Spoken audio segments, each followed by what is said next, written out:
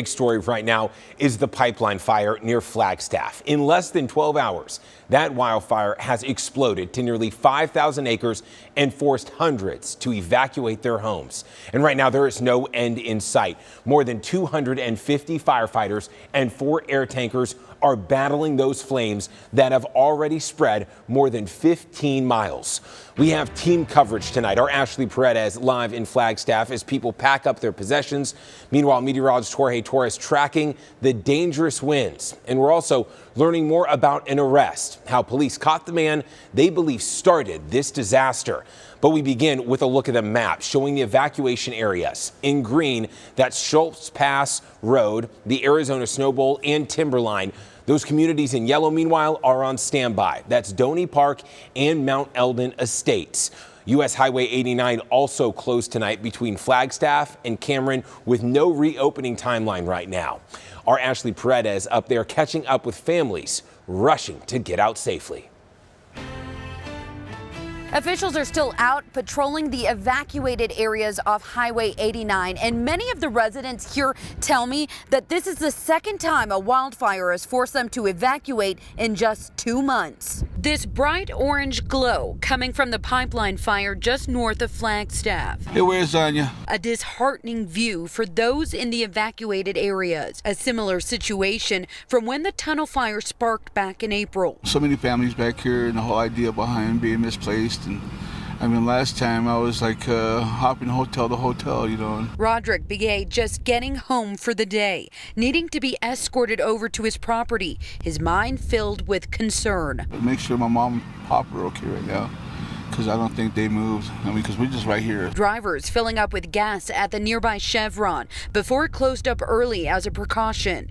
It was also a spot where people came to get a close look at the plumes of smoke while waiting for the county to issue more orders. I'm ready to go if I have to go, but I'm not in this situation yet, so I'm going to go back to my house and, you know, see what else I can find and pray.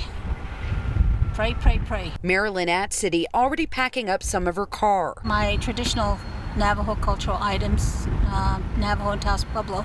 So those are the first things we get out. Some evacuees heading over to Sinagua Middle School, where an evacuation center was set up by the Red Cross. A safe place to stay, showers, towels, toiletries, food, all the snacks and water they want. Resources they provide every time there's a wildfire, but this time hitting different. When we suspect that it's human caused, either by neglect or arson, it's hard. You know, Mother Nature, there's going to be fires, but that should not happen by a human fire.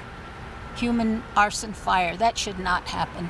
Fire crews and other personnel working hard to battle this wildfire, and residents tell me their hope is that their home will still be here tomorrow. I'm Ashley Paredes, ABC 15, Arizona. And as you heard Ashley mention, shelters are being set up for those in need. The main Flagstaff location is at Sinagua Middle School on Butler. Also, the Navajo Nation offering its gaming enterprise building and the Twin Arrows Casino Resort as emergency lodging and shelter for all those evacuees. And we told you earlier, officials believe this fire was human caused. And tonight, the man accused of sparking the flames sitting in a Coconino County jail.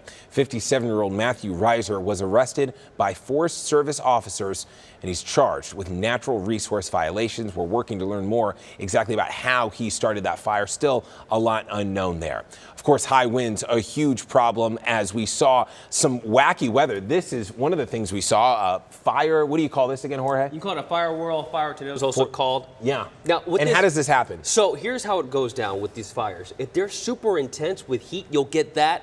And also the erratic winds causing it to spin up on the leading edge of the fire line. So whenever you see something like this, you know that fire is intense. And it has been, because this fire has grown quickly over the past several hours. In fact, here's the latest update regarding the pipeline fire there just north of Flagstaff. Temperatures have cooled down a bit, but notice how the winds are still a bit breezy at times now from the west at 14 miles per hour. Check out the humidity, only at 19%. So those ingredients are still there for the fires to continue to spread and gain momentum over the next couple of days. In fact, here's a look from outer space via the visible satellite imagery of the smoke from the pipeline fire. Notice how it's drifting quickly to the east and northeast. And we'll see this likely again tomorrow because the ingredients will be there for this fire to spread. We do have red flag warnings for the areas highlighted, essentially in central and northern Arizona on Monday. This does include parts of far eastern Maricopa County, and as you head toward northern and eastern parts of the state too, because those ingredients, as I mentioned, will still be there. We're talking high winds, low humidity, and very warm temperatures, not just for tomorrow,